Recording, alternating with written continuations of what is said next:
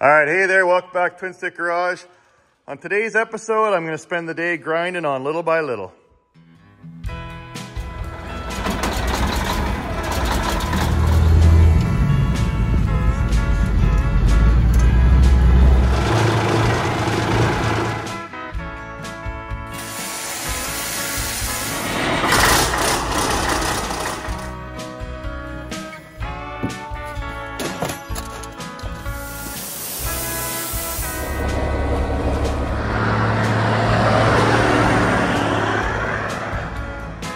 So springtime's on its way here. I mean, despite the fact they're calling for snow this weekend, but we're getting close. And what springtime will allow me to do is to turn this section of the shop into a paint booth where I can actually open the door. I'm gonna tarp off this whole section here, open the door, have some draft fans to try and pull out the paint fumes, and I can actually make this into a paint booth. Basically do the exact same thing I did when I painted the Project Snowman Kenworth. So there's not a whole heck of a lot left. Of course, the last few episodes I've been working on putting in the big hole conversion that I got from truck shrouds. I put on the new cab corners, again, truck shrouds, and then the new door skins. So a lot of cool stuff was added to the truck. I got rid of a lot of the rot and the flattened hucks. So if you go back and watch those previous episodes, you can see me doing all of that work. But what I wanted to do now was see if I can actually get this thing over the line. So still have to do some sanding. I gotta get all the little dimples and dents out of here and try and get this as smooth as possible. There's still a bunch of hucks that I need to go around, and I may actually replace some of the flattened out ones. And then for these holes here, if you go back to that episode where I put the cab corners on, these are actually model 379 cab corners, and this is of course a 359 Peterbilt. Little earlier vintage, so they're slightly different. Dimensionally, they're the same, but the mounts for the exhaust brackets. Now, there's no obviously there's no material in behind here. The mount is a little higher on the 379, so can't put the nutsert in there. It won't grab anything and hold the pipes on. So I'm gonna have to drill holes a little lower, and then I've got a new tool that I'm really excited to try. It's a special gun that actually squeezes the 3/8 threaded nutserts. So I'll try and mount those today and get those holes in there. Now with these, my buddy Blake from Flyweld Fab has offered to help me out to weld these closed. Now I wouldn't attempt that, even though I got my cool Art Captain welder, TIG welder now. This is going to take a little bit of skill because the material is so thin. If you introduce too much heat, you can this will start to oil can, and it'll just become a bigger problem. So I'll let Blake try and weld those closed. But the smaller holes, what I might do is just use some short strand fiberglass fill and fill those in. Same thing for the ones at the top, because Blake just figured it'd be more trouble than it's worth to try and weld those closed, because again, introducing too much heat might become a bigger problem. So I'll fill those in, drill some new holes in the top for the exhaust bracket. So that needs to get done before paint goes on. And what else? Oh yeah, I got the new visor from Daryl Bager at Bager Industries. Great guy out of Manitoba. He builds a lot of cool stuff. He built these stainless boxes for me as well that'll eventually get on the truck once it's all painted. But what I thought I might do is take the visor out of there, because it's more of it's not a drop visor, which is kind of like the one I had on here. It's more of a period correct, skinnier visor. And I'm gonna mock that up. I'll probably have to drill some new holes. So I wanna make sure that that's gonna fit on there and be all prepped before I put paint on. And yeah, with that, I'll just keep grinding away like I always do here on my Saturdays, and see if I can't get this truck painted by summer.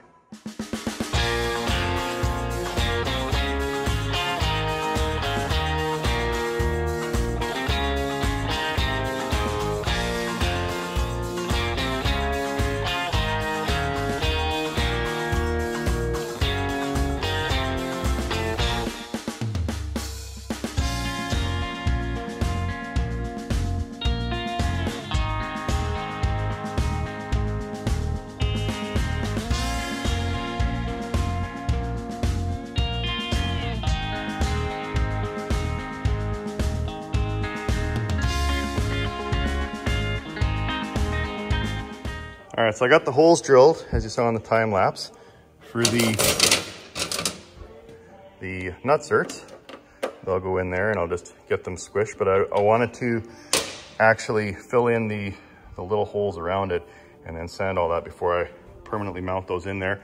And then I filled some of the other holes around the back and up top. And then just because my OCD was getting the better of me, I wanted to fill these holes in around the ring as well. So I'll let that harden, and then I'll sand that down and try and get that as smooth as I can. But yeah, pretty happy with that. I guess what I can do now while I'm waiting is go over to the other side and drill the 4 holes there, because like I always say, make use of the minutes inside the minutes. Now the nice thing on this side is I don't have to try and hunt for the original holes, because if you go back a few episodes, this was all rotten in behind here, and Blake actually welded in a new piece of aluminum. So now I can I was just trying to match up. Obviously I want the bracket to line up with where it is on the other side, so the pipes are straight and not staggered when you look at the truck from the side.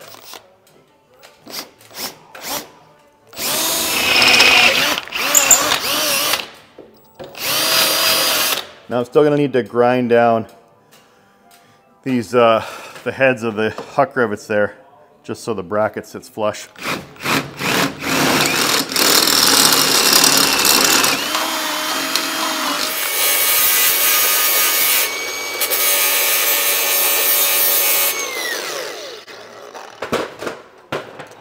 There, something like that. Oh, that's nice. There, perfect. Okay, well maybe what I'll do now is practice squishing one of these on just a scrap piece of metal, just to make sure I can figure out how that gun works. And then yeah, once these get squished in here, then the bracket can be mounted once the truck's repainted.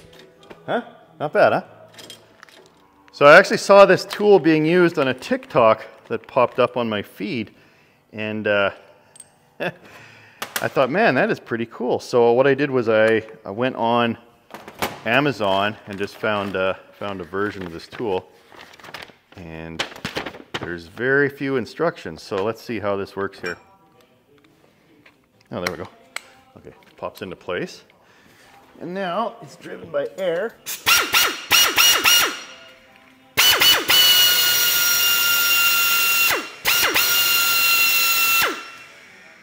Okay, so it's just got a forward and reverse. So I think all you have to do is run this down. I'll put the nutser in there, Mark. Now, if you're not familiar with these nutserts, basically all it's doing is it's threaded inside there, and as this tightens up and forward, it's going to pull the threads and pull this material and squish it in behind the metal to hold it in place. Yeah, pretty simple.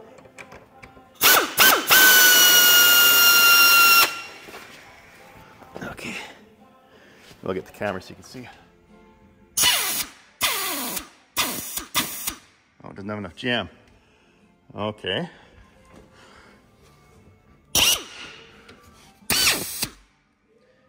What do you have to adjust this? Oh, this is a good one. I don't know if you can see it. It says Pead Opsrating instructions. Yeah, I can't seem to find those. Now I don't know if the 3/8 is just too much for it, but I mean, why would it have a 3/8 bit if it wasn't able to squish them? It just dies. Guess I should peed the operating instructions. Huh. Wonder, did I get a dud? So I watched a few videos on this, and one of the things they said to do is you screw it on by hand so you make sure you get it on straight. And then you put it in the hole. And they say as soon as it stops, it should be squished. But, ooh, thing's loud. I don't get the sense that, here, I'll show you. I mean, that's not squished. This should be pulled right down. All that threaded area, or the kind of notched area, should just be squished, and this should have flattened right out against the material. So I don't know if the material is too thick, but I mean, that's kind of the thickness that is going to be where the nutsert's going on the truck there. So What I might do is, perhaps I've got the wrong riv nut.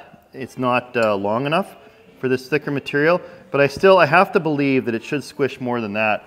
So Blake, originally, before I went and bought this fancy riv nut gun, as he was saying, you could just use a bolt and a socket and an impact, and that should get it to squish. So I'm going to try that now.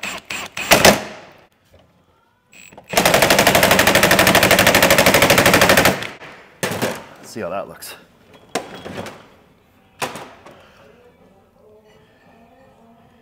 Yeah, it's definitely squishing it more. If some is good, more is better.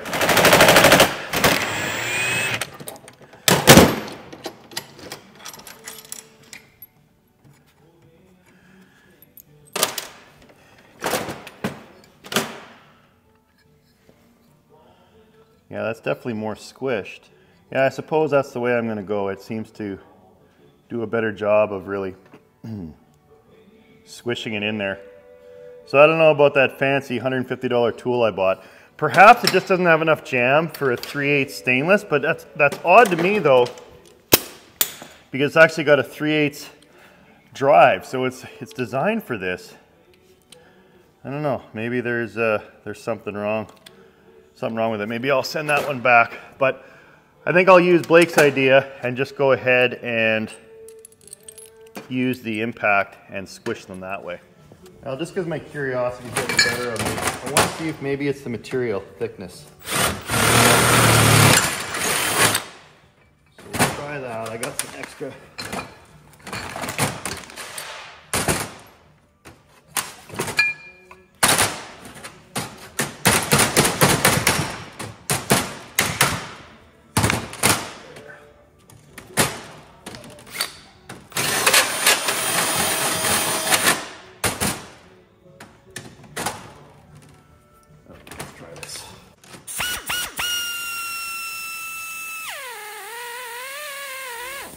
Yeah, it was the material thickness.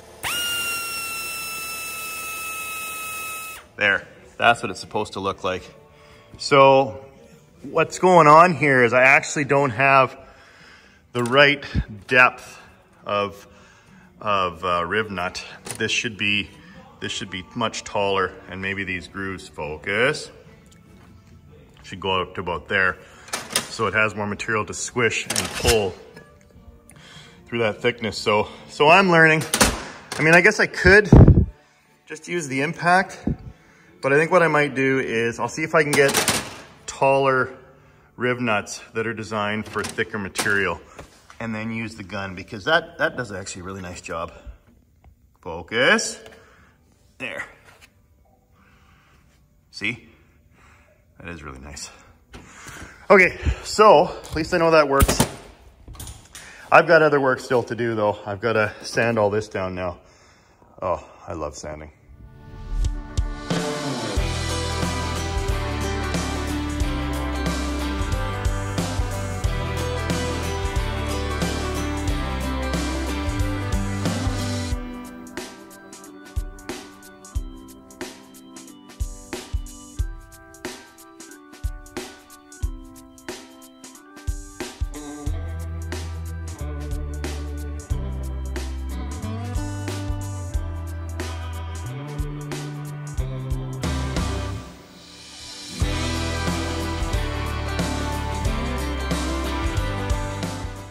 Yeah, I was a little too aggressive with the Vevor polisher there, and I popped out a few of the plugs.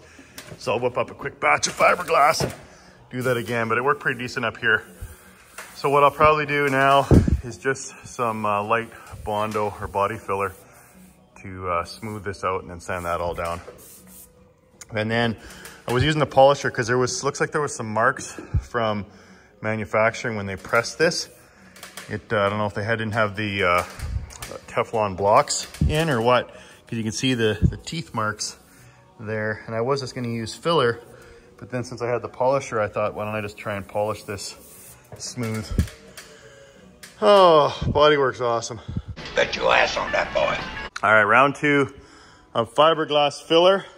And what I had to learn the hard way was when you're filling holes little holes with fiberglass filler. If you don't have anything behind there and you touch it, you'll actually pop it right through. So there's nothing actually holding it in there. So I used some of this tape this time to tape in behind, and then the fiberglass filler has something to push against and sit against. So hopefully that works. Worst case, I guess, if some of them still pop out after this time, I might just ask Blake to weld them closed. But that's looking pretty good. So once that dries, I'll be able to sand that down, and then I'm gonna get a drop line and try and line up the 4 holes so I can drill up top there and get those ready for riv nuts or nutserts, whatever the hell you want to call them. So with that, I'm gonna, like I always say, make use of the minutes inside the minutes. I only get 1 day a week to work on trucks. So while that's drying, I'm gonna pick up where I left off a few episodes ago and sand this mess down and try and get that smooth. Now, one thing I'm doing differently this time is I've got my fans blowing as I'm sanding to try and blow as much nonsense out the door and keep it out of my shop and off my other vehicles. So it sort of works. It's better than nothing. I mean, ideally, I probably should hang the tarp, but I'm gonna wait till I start painting before I start closing it all in here. Okay, Mark, let's talk more work.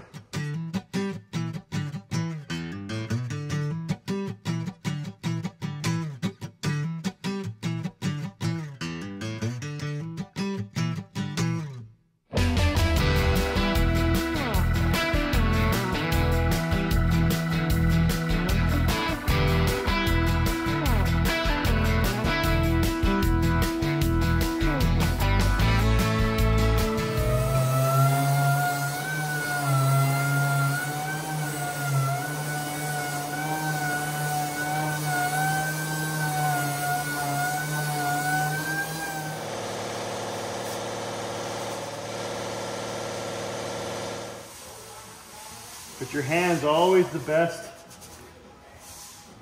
tool for finding high and low spots. Like this is real nice in here. I think I hit that one a little too high.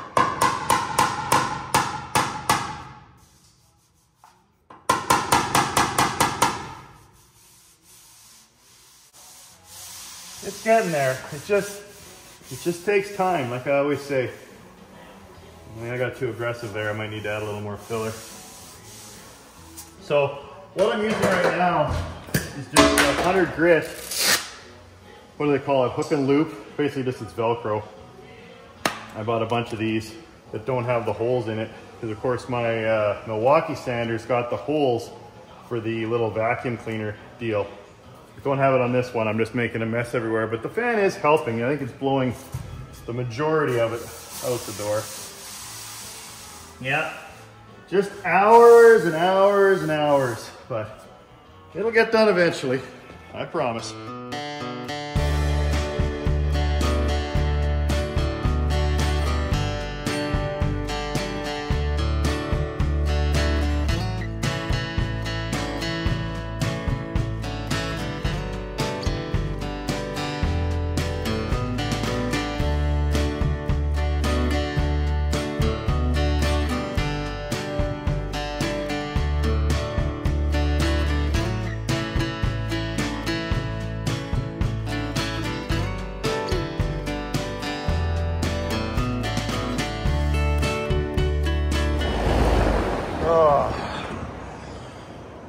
Well, like I always say, it's a lot of work, but progress is progress and it feels good.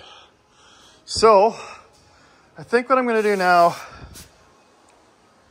I mean, there's never not something else to do, but I think I'm going to go do now is run in and grab a quick bite to eat. And then when I come back out, I'm going to do a drip line. I'll just hang a string with a weight and line these holes up and drill the upper holes as well. But I'm pretty happy with that, how that all turned out.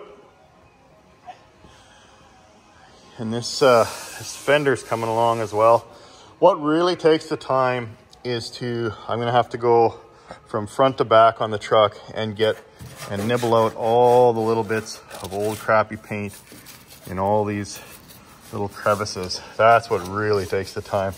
But once that's done, and I get it all nice and smooth, all the way, like I say, front to back, Then what I'll probably do is get some etching primer, obviously build the paint booth, and then get some etching primer, because since I've gone down to bare metal on the majority of the truck, I want to make sure the primer and paint's going to stick. So I'll get some etching, maybe get a couple quarts of that and lay that on there. And then I'll put the high build primer, let that dry, and then I'll sand that down, wipe it all down, and then pick out my blue paint.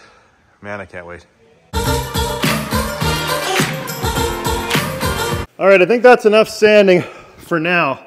I think I got my fill of it for the day, so I'm gonna pivot and see if I can't mock up that new visor from Beggar Industries. But I just had this dropped off from FedEx, and I wanted to check it out because I think this is gonna be pretty cool. So I was talking to the guys at Truck Shrouds, and I was telling them about how the old school trucks, Kenworth, Peterbilt, Freightliner, Western Star, back in the 70s and into the early mid 80s, they used to have the air conditioner condenser up on the roof of the cab. So you'll see that if you look up, if you go to an auto wrecker, if you look at pictures of old trucks that have been restored to period correct, they'll still have that condenser up on the roof of the cab, and then there's a fiberglass condenser cover that goes over top of it.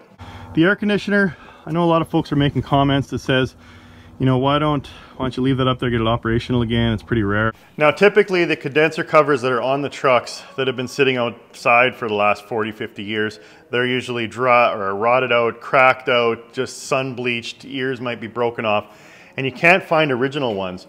So I actually had one on the Peterbilt here, and I was actually going for the cleaner look of not having the original condenser cover on the roof. Instead, what I was planning is to get a condenser off a newer 379 model where it goes right in front of the radiator underneath the hood. So there's this cool trucker by the name of Donovan. I'll put a clip of him driving his wicked 359 Pead with a KT600 Cummins engine, which is just an absolute dream engine of mine. And the thing's got twin sticks in it.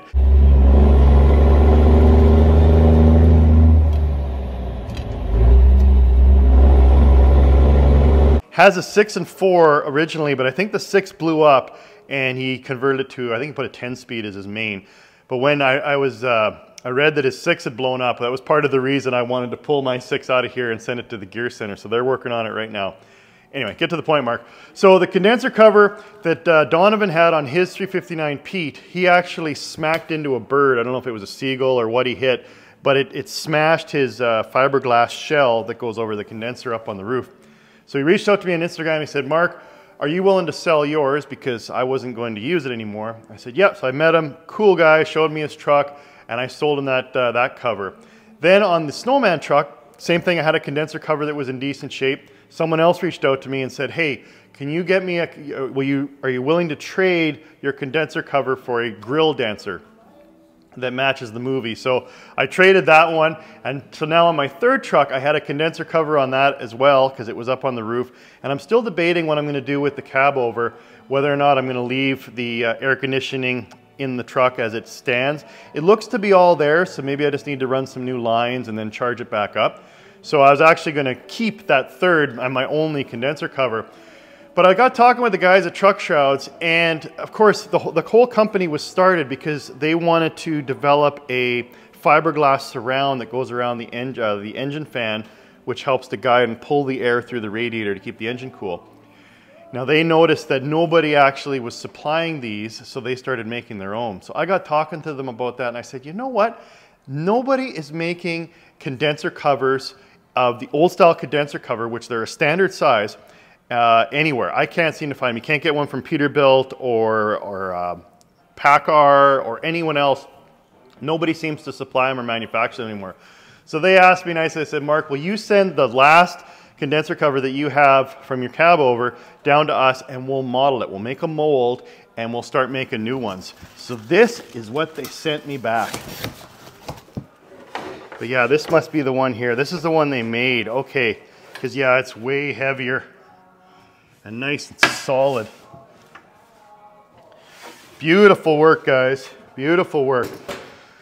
So since they sent me a brand new one, I'm gonna have to mount this up on the Iron Duke. But if you're interested, if you've got an old If you've got an old big rig and you've got the condenser up on the roof and you want to get a new condenser cover because yours is all smashed up, go check out Truck Shrouds. Reach out to them. Great bunch of guys. They've got everything you need for panels, for door panels, for cab corners, the big hole conversion, and now they're making condenser covers. So that is awesome. Man, that's so nice. I almost want to go back to the old school and put that on there. Beautiful job, guys. Beautiful. Okay, let's see what this new visor looks like. So again, Bager Industries out of Manitoba. Daryl Bager actually makes all of these. Makes a lot of cool truck stuff. So go check him out at Bager Industries on Instagram. So Daryl manufactures these, and I really like the look of them, just because they're in the old school style. So this truck's kind of a mix of both old school and new school. I mean, I've got giant 8-inch pipes. Someone commented on one of my posts, or I don't know, maybe it was one of my videos, and they said, that's a nice 389 you got there. That was pretty good. Yeah, I know. I'm kind of doing a blend. But this is like I've always said, this 359 is my dream truck. It's got the 6 and 4 twin sticks. It's got a big old cat, and I love it. And I'm building it up exactly the way I think a perfect truck should look. It's almost like a reverse bow tie. And it's a lot smaller than the previous one I had. Daryl sends the nutserts, but I think I might just huck this on there. But I just want to see how it looks on the truck. Yeah, so I'll bolt that together and then put it up top and see where the holes need to be. Hopefully they're in the same spot and I don't need to drill any new ones. If you just want to mount this and your interior's in, you can't get in behind there. You'd have to pull your whole interior to put this on the truck, which does, it seems like a lot of work. So that's why he offers those. But since my interior is completely out of the truck, it wouldn't take much to put a huck bolt through and then the collar and in behind. So that's probably what I'll do. That looks, oh yeah. Just kind of that, it's got a meaner look to it. All right. Something like this. There it goes. Okay, how's that look? Oh yeah, I still gotta get this bug guard off of there.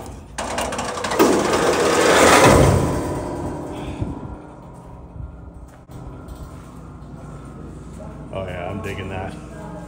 That looks really good. Yeah. Just imagine that once it's shiny stainless. Well, should I peel it back? Yeah, I gotta see it shiny. Hang on. There, let's try that. Oh yeah.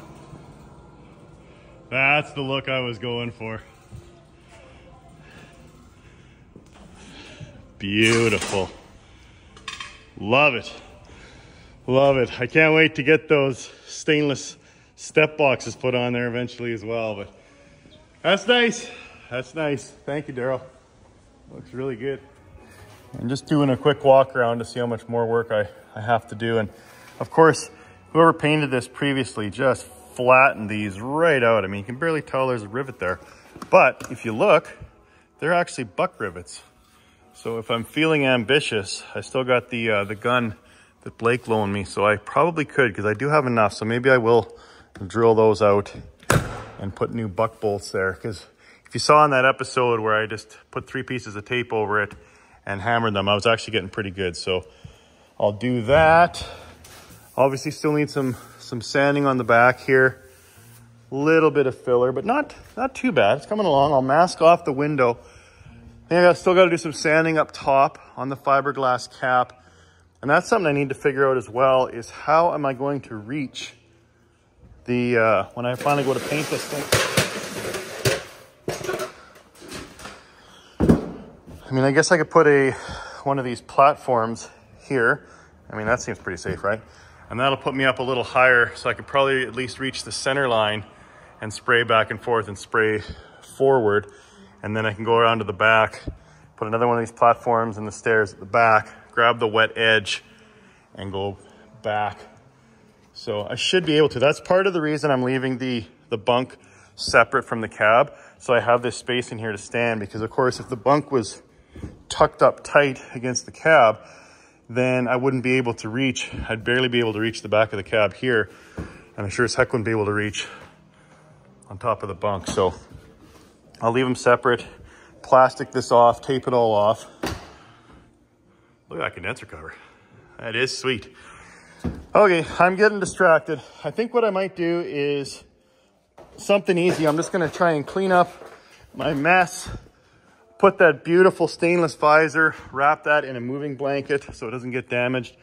And then I'm just gonna grind away and try and clean up as much as I can before I take the missus out for Saturday night dinner. So with that, I'm gonna wrap it up. Hope you enjoyed the episode. Hope you learned something.